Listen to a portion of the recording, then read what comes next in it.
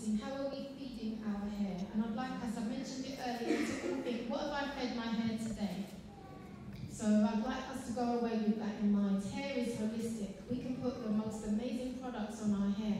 But what are we doing internally? I'd also like to also challenge the fact that it's also about our mindset. We do have beautiful hair. We do have good hair. And I don't use that term loosely. We have good hair.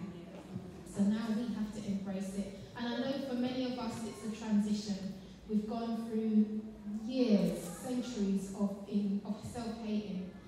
But as we continue to embrace our beauty, our natural beauty, we'll be able to pass that on to the generations that follow.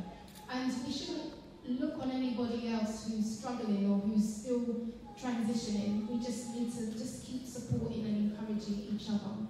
Thank you. I'd also like to ask the men as well to support us black women, because so often the men, they like all the other